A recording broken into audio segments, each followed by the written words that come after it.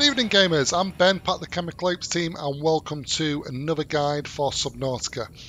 So what we're going to be doing on this particular video is looking at the depth module Mark 2 and Mark 3. How do we acquire them?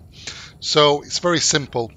Providing you've got depth module Mark 1, which I'm hoping you have. If you haven't, you may want to take a look at the video link shown above.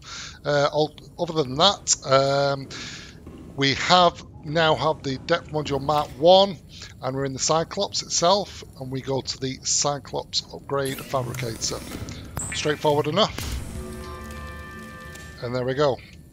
So bearing in mind, we've now got the Mark 1. Now we're going to go to the Modification Station. I have actually built one within the Cyclops itself just to save on time, and we're going to go into this. And there we go, voila. So you can then upgrade Mark 1 as you can do the CMOF depth modules to Mark 2 and Mark 3. Each one will require the do not stack, so you'd need the required components for Mark 3 and the module Mark 2. And that's it, guys. It's easy as that. So hope you liked the video. I had a lot of comments and questions in regards to this. How do they go about it? So it has been answered. Hope you liked the video, guys. Cheers for now. Bye bye.